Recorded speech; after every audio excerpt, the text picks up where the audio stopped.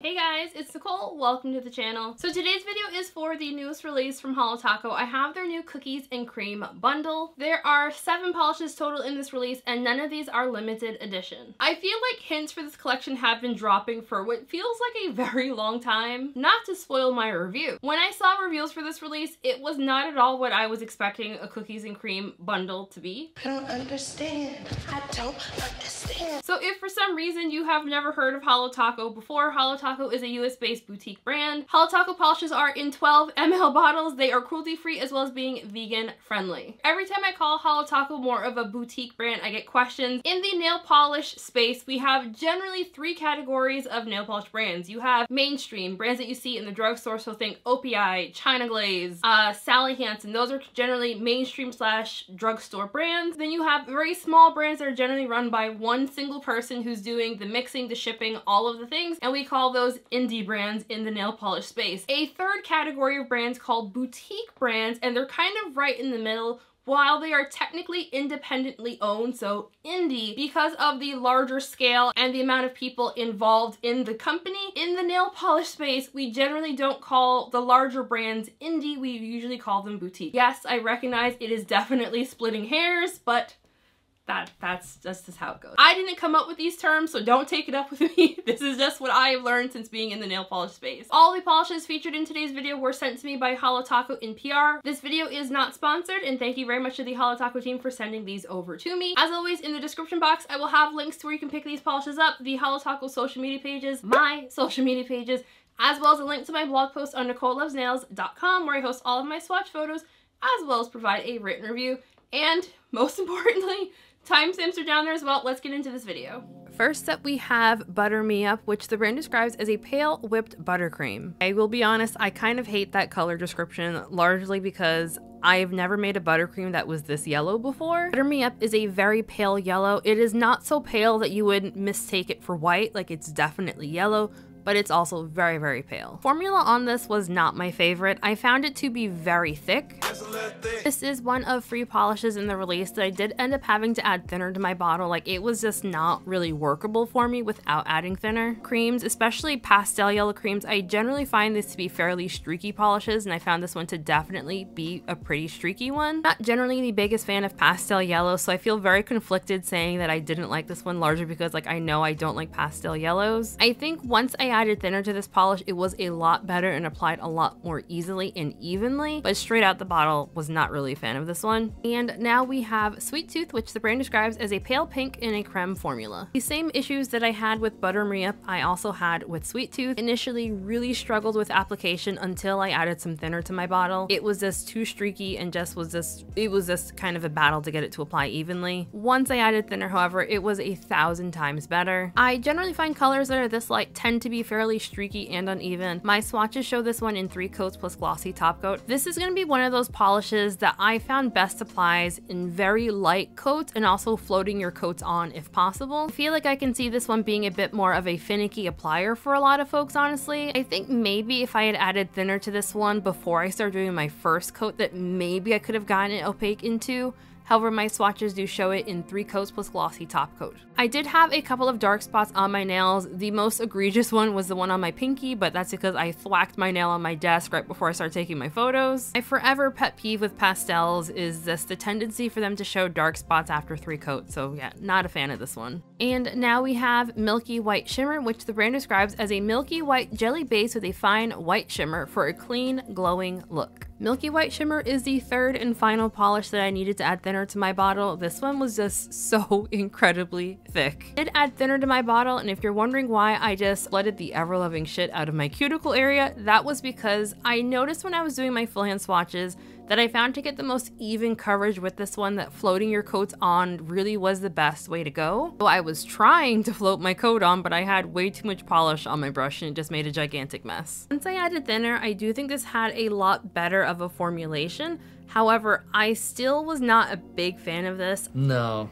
don't like that. I don't have any problems with like sheer milky finishes. My bigger issue comes in when, even when I do like the lightest and most delicate of coats, still have unevenness after 3 coats. Like for me personally, if this had looked great in 1 coat, 2 coat, or even 3 coats, then I'd say like it's a fantastic milky polish, but I found no matter how careful of application I did, every single coat was still fairly uneven, and I just was not a fan. Shimmer in here is very subtle, so it's not going to be like an in-your-face shimmer by any means, and it also won't make removal difficult, just a little bit more messy than if it was just a white base. Next up, we have Peri-Social, which the brand describes as a bright periwinkle polish in a cream formula. This is the pop of color that I feel this collection desperately needed. The formula on this one was pretty good. It was thick, but the kind of thickness I usually expect from a Holo Taco cream polish. It wasn't so thick that I had difficulty in using it. It really goes to show how bad my memory actually is, because I could have sworn we had a periwinkle from Holo Taco already. One thing I noticed when I was doing my full hand swatches, that in the bottle, this looks like a pale purple,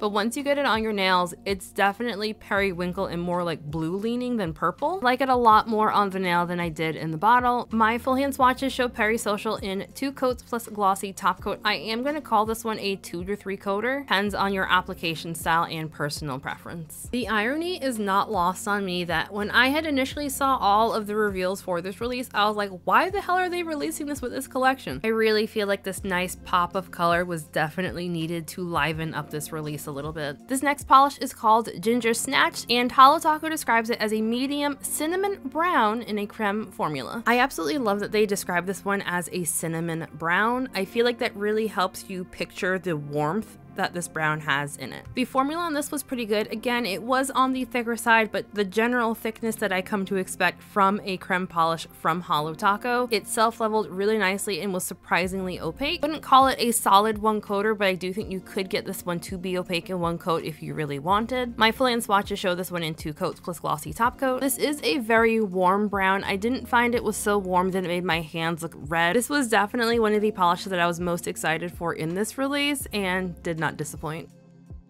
And speaking of polishes that I was very excited for, this next one is called Brownie Points, and Holo Taco describes it as a dark chocolate brown in a creme formula. After swatching Ginger Snatched, I actually expected Brownie Points to be a lot more opaque on that first coat. However, I did find it built up perfectly for me in only 2 coats. While this polish was also on the thicker side, I did find it very easy to work with, and it self-leveled very nicely as well. Color-wise, I honestly found this color the most interesting from the entire release. I feel like every year by the time late March rolls around, I am so done and over with pastels. I don't wanna do this anymore. And I just want the bright summer colors to return. However, I will always have a spot in my heart for a brown cream, especially one that's within the chocolate color scheme. This was a solid 2 coater on me. I honestly don't see anyone getting this opaque in 1 coat unless you go in for exceptionally thick coats. I did not personally experience any issues with staining, but again, this is a fairly pigmented one, so make sure to wear a base coat. And this final polish is called Black Flake Taco, and the brand describes it as being a matte black asymmetrical flakes in a clear base. Black Flake Taco had a fantastic formula. The base did not feel overly thick or thin, and I had 0 application issues with it. Because this one is in a clear base, you will not be able to reach full opacity by just brushing it on. For the live swatch here, I'll be showing it in 3 coats and then in 1 coat over a variety of colors. The flakes in here seem to be in 2 different sizes. I had initially thought that the larger black flakes in here were going to be glitter shreds. They do not dry down nearly as textured as I generally find glitter shreds to dry down. Like, these are definitely flakes and not glitters. However, these don't dry down perfectly smooth. You will still want top coat to smooth everything out. I found that when you don't top coat this topper, that it will look a little bit globby or chunky, but not necessarily as textured as a glitter. The flakies do spread fairly evenly and easily on their own. There's a good amount of flake to base ratio, so you can kind of zhuzh your brush around on your nail if you want to get the larger flakes in particular areas. This does have a fairly gritty type of removal. I would not recommend scrubbing this one off, especially if you choose to build it up in multiple coats. I found when I was removing the 3 coat on my thumb that it was very much akin to like removing a glitter. The soak off method will be the easiest removal for this one. Okie dokie, so final thoughts. I feel like it's been a very long time since I had a Holo Taco release that like there were quite a few things in there that I actively did not enjoy. I feel like I'm fairly easy to please as far as nail polish goes, so it's always kind of a surprise to me when I have like a very strong dislike to something. Like I said in the review multiple times, I always find Holo Taco polishes, especially their creams, to be on the thicker side. I personally prefer my creams to be on the thicker side. I generally find when they're on the thicker side, I find that you're less likely to flood like your cuticle crevices. Polishes like stay where you put them and they don't run all over the place, and they're also a lot more opaque, and I personally don't like doing more than 2 coats for a cream. So I was pretty surprised when I needed to add thinner to these bottles straight out the bat. For some context, I did wait 24 hours from these arriving to me to let them come to room temperature before I started swatching. In case you were unaware, if you are someplace where it's very cold or very warm, letting polishes come to room temperature before you open them will give you a better shot of having like good formula applications. So I don't know specifically why I struggled so badly with those first 3, but again, I did add nail polish thinner to mine, and with thinner they were perfectly fine. I know a lot of people have some very strong feelings about having to add nail polish thinner to a polish as soon as they get it. On one hand, I find it an annoyance, but I don't find it as big of an annoyance as some people do. I think the saving grace of this collection for me personally was all of the polishes that I was most looking forward to were all fantastic and had the type of formulas that I was like expecting to have. I think as far as uniqueness, I think the most unique polish in this release is going to be Black Flaky Taco. I really like that that polish has a blend of like slightly larger flake particles as well as really small ones. I really like the coverage that you get with the combination of the two. I've actually been in the market for a Black Flaky topper for quite a while, so I'm really happy to finally have one. I'm honestly really surprised that I don't have one already. I have a black glitter shred topper, but I don't have a flake. So my top pick from this release is going to be Black Flake Taco, but I also really like Brownie Points as well. As a whole, I wouldn't say this was a bad release at all. I just think the majority of the colors weren't for me personally. I'd love to know what everyone else thought of this release. Have you already picked it up? Planning on picking it up? If you enjoyed today's video, please don't forget to give it a big ol' like and, you know, leave a comment. Let me know what you thought of this release. If you aren't yet subscribed, do consider subscribing. I open new videos every week on Tuesdays and Saturdays. I also live stream every Sunday at 3 p.m. Eastern Time. And before we end today's video, I do want to give a very special shout out to my channel members, Shenanigans! Just thank you guys so very much for the love and support. Names, of course, are all on the screen right now. If you would like to sign up for my channel memberships, that is, of course, very optional, but the link is in the description box if you would like to sign up. But please do not feel pressure to sign up for channel memberships at all. Again, like, comment, subscribe, all the things, and seriously, we are good. So just thank you all very much for joining me for today's video. I really hope you enjoyed it. I hope everyone has a fantastic weekend, and I'll see you in the next one. Bye! When I get high, I ain't looking at the clock, still ballin' like Brian. Yeah, I'm headed to the Bucks, then I'm ballin' like yeah.